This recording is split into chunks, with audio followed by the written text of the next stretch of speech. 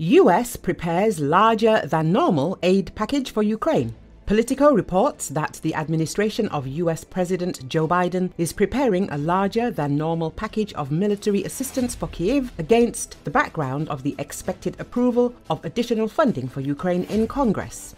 Politico reports that Ukraine's future military aid package has not yet been finalized.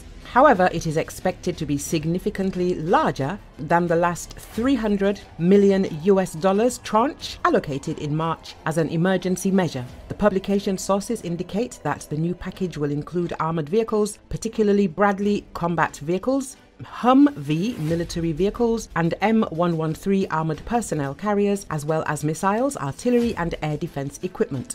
One official who spoke to Politico said it was a big package to help meet Ukraine's battlefield needs. Bill Keating, a member of the Foreign Affairs Committee of the US House of Representatives, said that a new package of military assistance after the decision of Congress will arrive faster than anyone thinks.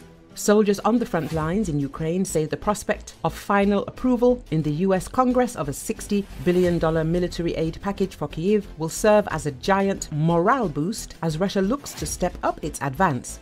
Ukraine's wish list is no secret. At the top, artillery shells and air defense systems. For months, Ukrainian soldiers on the front lines have spoken of being badly outgunned by Russian forces. President Volodymyr Zelensky recently said the ratio was 10-1 in Russia's favor. Now, with new US military aid apparently just days away from receiving the green light, the question is how quickly vital munitions like 155mm Howitzer shells can get to the front line to stop Russia's advance. Pentagon spokesperson Patrick Ryder, speaking last week ahead of the House vote, said the US Department of Defense was poised to respond quickly once any order was given.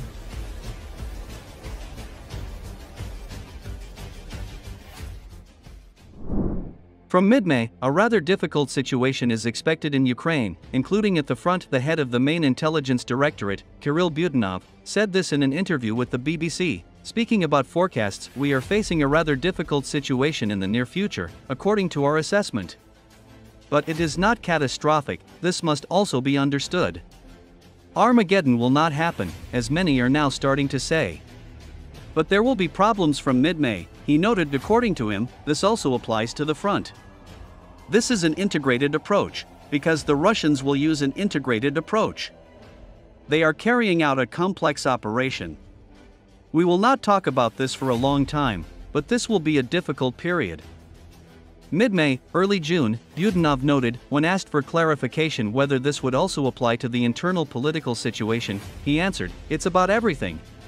Regarding previous rather positive forecasts, in particular, that the armed forces of Ukraine will soon be in Crimea, the head of intelligence said that he never regretted what he said. "I never regret the past. Anything at all. The fact that sometimes the situation changes dramatically, in the end, if you are already talking about my personal words, then our units entered Crimea." According to Budanov, these are real-time forecasts, and if something turns out a little differently, sorry, this makes its own adjustments. He also noted that he does not respond to the pessimistic forecasts of the West, in particular, that Ukraine could lose the war this year.